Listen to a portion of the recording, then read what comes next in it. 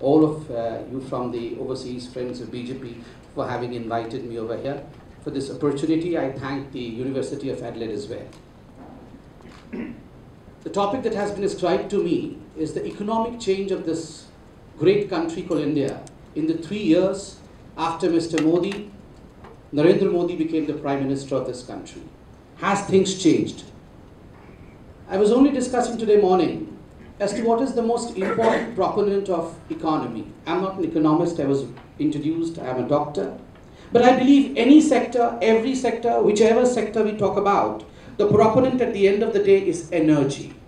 One has to have the energy, and energy is the one which boosts the sector, whatever sector you talk about. If you're talking about economy, then you need to have the energy to propel the economy in the right direction, in the positive direction. We have two things in India presently which is propelling the economy of this country as never before. One, the population which is energetic, a demographic dividend of young Indians. And you would be proud to know that by 2020, India would be the most young country, the most young nation of the world. We would have approximately 64% of our people, of our population, which would be less than 29 years of age. So naturally, 29 years being the average age is the age of energy. So energy propelling, needing to be propelled, needing to be guided in the rightful direction so that economy booms. And the second component that we need is an equally energetic leader, equally energetic vision to propel that energy in the rightful direction so that economy moves in the right direction. And thankfully today, this combination, energetic population, what Mr. Modi calls as demographic dividend, and an energetic, charismatic, visionary leader as a Prime Minister that we have today, Mr. Narendra Modi, has changed the scenario of this country as never before. In these 3 years, a very short period of time otherwise, in the history of a great nation as India. So naturally, these are the propelling issues. Why do we say that things have changed in the last 3 years? Let me at the outset say that, well, yes, I may be the national spokesperson of a particular political party, but over here I'm an Indian. So I acknowledge that whatever differences may be at home between the opposition parties and the ruling parties, Mr. Modi himself from the rampart of the Red Fort, from where he hosts the Indian flag on 15th of August, he had said that every political party and every Prime Minister and every leader of India has contributed to make what India is today. So this is not a fight between two political parties, or not that one political party is trying to prove one-upmanship over the other. Only the positivities of a beautiful country as India being showcased over here in the most rightful way. So this is not a competition. Anyway, what has changed the last 3 years? If you ask me personally, what is the greatest act of achievement in this last 3 years? With due respect, I would say, most of the time it's an act of commission, an action that you take which is seen as a positivity. But occasionally it does happen that it is an act of omission which is seen as the greatest positivity. I believe in these 3 years, one of the biggest act of achievement, one of the biggest achievement is an act of omission. Corruption is an act of omission from the main system which has become one of the pillaring growth structures, one of the most essential components as far as the economic growth of the country is concerned. Since I see a number of people who probably would not understand Hindi, but the Prime Minister, the day he assumed the power as a Prime Minister, he had given out a strong message in the local language, in a mother tongue Hindi, saying, "Na khaunga, na khane dunga." That means, I will not be corrupt, and I will not allow anyone under me to be corrupt. If we have to see a giant leap in this country's economy, then it has to be a non-corrupt country, a non-corrupt cabinet, a non-corrupt Prime Minister, and this perception has to travel. This perception has to travel across the country, throughout the globe. And I'm thankful today, and I can say standing here with great deal of pride, that one of the most essential components for the growth of Indian economy today is this act of omission. and the act is no corruption.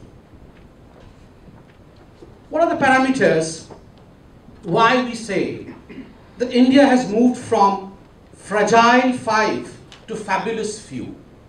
It was only in 2013, I remember there was an article in the newspaper which had my heart skip a few beats, that India has entered into the territory of fragile 5. We had Brazil, we had India, we had Indonesia, we had Turkey, and we had South Africa. These 5 countries were named as the fragile 5 of economy, that, well, yes, these countries are not doing well, that the economy is coming down, these are not the destinations where one should invest. So naturally, it was something which carried a bad perception about India across. Investments came down, the global competitive index was low. But in these 3 years, 2013 it was fragile 5, and today I'm proud to state that we say about Indian economy that it is a fabulous few. I was a component in the BRICS, which was about to fall. There were talks that this I would fall in BRICS. But such is the scenario today that I stands the tallest in the components that form the BRICS.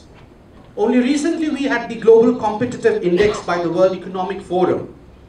And in this Global Competitive Index, approximately 10 to 12 parameters are calculated. And it's a proud moment for Indians that for 2 consecutive years, India maintained to jump 16 positions to retain 39th position of the 139 countries that were judged by various parameters for 2 consecutive years. Never in the history of the calculation of the Global Competitive Index has any country jumped 16 places at a time and has managed to be in that position for 2 consecutive years. Except in China, which occupies a position of 28 in Global Competitive Index amongst all other countries. India at 39, rest all in BRICS somehow have gone below India today. So India was about to fall in BRICS. The I in India, which was about to fall, has bolstered itself in a way that it is one of the most important arches today in BRICS. So naturally, the economy has traveled in a positive direction. And that is the energy that the Prime Minister has pushed it with. No corruption, na khaunga, na khane dunga. From policy paralysis, there was a time, with all due respect to every government, I don't want to criticize any government, but the negatives have to be discussed, the positives have to be told. There was a time period when there was policy paralysis. Decisions could not be taken. From an era of political policy paralysis to an era of decisive government.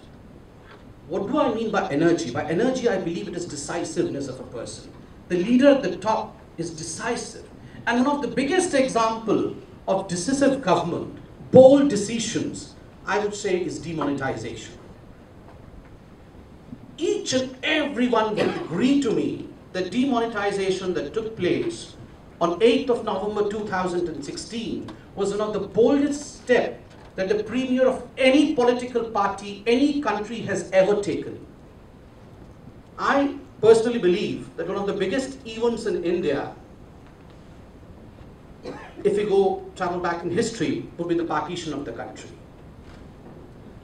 But even if we see by the magnitude of partition of the country, even the partition did not touch every single individual of India. Because there were people in various states who had nothing to do with partition, whose life had not touched by partition. Well, yes, they had an emotional connect, but probably physically they were not touched by partition. They were not affected physically by partition. But demonetization was one decision in this country, one singular decision in this country, I would say, which touched everyone in the country. Right from the top of the country to Kanyakumari, east or west. A humble man with less savings, a man with no savings, a millionaire, every singular person's life was touched by demonetization. And it needs a whole lot of energy, a whole lot of positive thought process within a political leadership to take this bold step, because you have political ramifications, because you have political connotations falling out of it.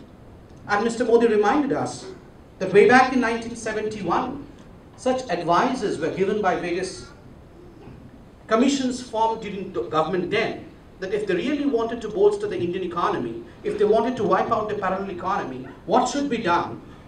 The answer even then was demonetization, but it was quietly brushed under the carpet because of the fear of political fallouts. But here is a leader who felt that no, apart from politics, if economy has to be stabilized, if economy has to be given a positive push, then it has to be beyond the boundaries of petty politics. And this, I believe, would be remembered in the history of the country, and why only history of our country, in the history of world economics, I would say, would be remembered as a step. We can have discussions on merits and demerits of the procedure.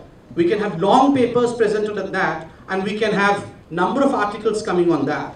But at the end of the day, even our wildest critics would agree to the fact that it was one of the boldest steps taken, and it was a great message sent to the generation next. That you have to change the way of thinking. It's not hard currency, it has to be digital, it has to be smart. A country with a huge parallel economy, astonishing, we all knew it. Astonishing fact is, we all knew that there was black trading going on in real estate. There was a portion, if you wanted to buy a piece of land in a major city in the country, then there was a portion which was paid as white currency through check, which was taxable, but a large amount which was not taxable as black currency. Despite everyone knowing this, sometimes I wonder why it took so many years for someone to stand against it, to speak against it, to act against it. And this, I believe, is the energy that I was talking about. Leadership has to have energy. Everything comes thereafter. You have to have the boldness. You have to think beyond. You have to think out of the box. You have to act, not just think. Probably everyone else might have thought that, well, yes, this should be done. The parallel economy had to go out. The black money market had to be stopped. But how many thought that, let me do it? Probably they were not sure. This shows two things. One, that Mr. Modi is committed for the cause beyond the boundaries of politics. And secondly, and very interestingly, it shows that Mr. Modi is confident that the people of this nation, people of India, they understand what is good for them. And I tell you, friends, the best part was 125 crore Indians, 1.25 billion Indians, just imagine. I think the population of Australia would be 25 million, if I'm right, I may be wrong, somewhere around that. So 1.25 billion Indians, every single Indian affected by it in some way or other. There were hassles and problems in every single household, but look at the maturity level of Indians. There was no rioting on the street. Nothing went astray. No law and order situation in the country. And despite the fact that people spend quite a lot of time in the queues, despite the fact that people had some bad experiences, because suddenly they didn't know how to act. But yet, the nod for Mr. Modi and the yes for the government was a huge one. And the answer came democratically only when the biggest state of the country went to elections recently, and the Bharatiya Janata Party under the leadership of the Prime Minister got 325 seats. See, this is a beautiful synergy. The energy of the leader and the acceptance by the people of the country, despite the fact that they realized that I would be pained for a while. And only when this synergy, this friendship between the government, between the leader and the people takes place, only then you realize that the next level in economy has arrived. Economy, I'm not an economist, but I firmly believe economy is not just about numbers or number crunching or number fudging as our opposition, jugglery of numbers as our opposition quite often blames us with. I believe it is beyond that. It is about vision. And in vision, you may fall, you may stumble, but if you have a vision, one day the graph will surely go up. And that's the reason as to why in this 3 years, the 6 major parameters of Indian economy has really gone up. From somewhere less than 6% GDP growth rate that we had for 2 consecutive years prior to Mr. Modi becoming the Prime Minister. From there, as rightly pointed out by Dr. Purnendu, one of the biggest engines of growth across the world. Today, we are the fastest growing economy of the G20 nations.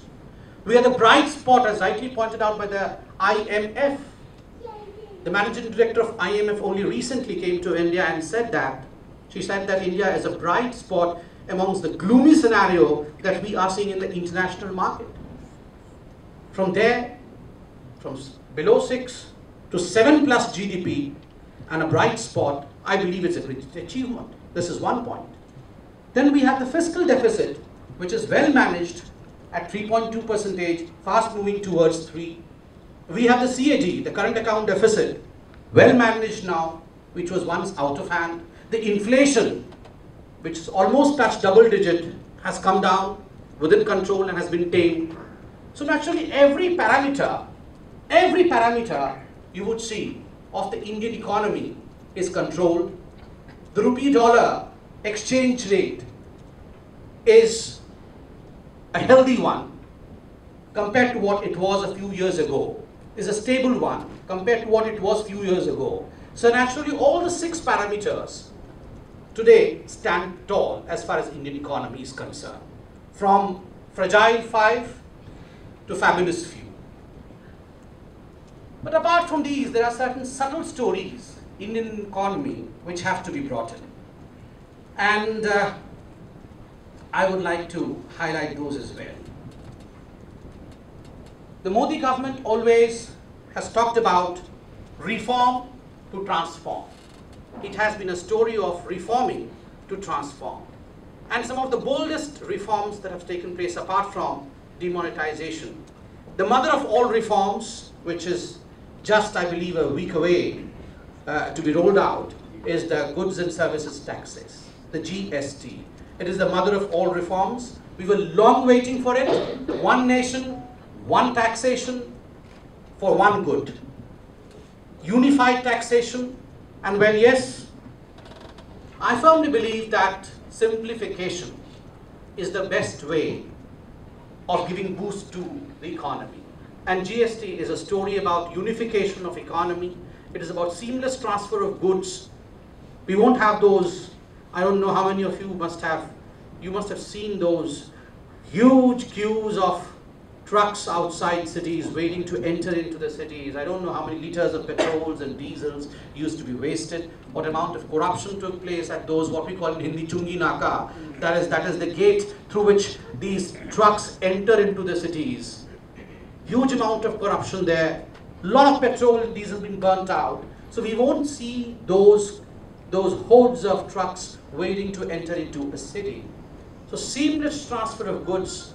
One nation will have one tax, and the ones who thought that we were having competition and there was no level playing field because some who were practicing in the same field without paying taxation now will have to shell out their tax. If I was honest and there was my counterpart who was dishonest, then the dishonest probably was faring better than the honest. So the honest always were cribbing. Why am I suffering? Because I am being honest. But with GST, honesty has been awarded. In demonetization, honesty has been awarded. So the basic concept of Indian economy under Mr. Modi, along with energy, is to award the honest and to penalize the dishonest. Not to go after the dishonest in a way that it's undemocratic, but penalize. You're supposed to pay taxes. You are supposed to do that. And the best part of it is, just imagine after demonetization, the recent news was the widening of the tax net. Approximately 9 million people were added to the taxation system. That was the extent to which the tax net was widened.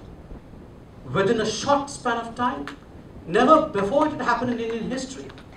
And my party chief, Mr. Amit Shah, I was in conversation recently with my party chief, Mr. Amit Shah, and he said something very, very basic, you know. He is a man who speaks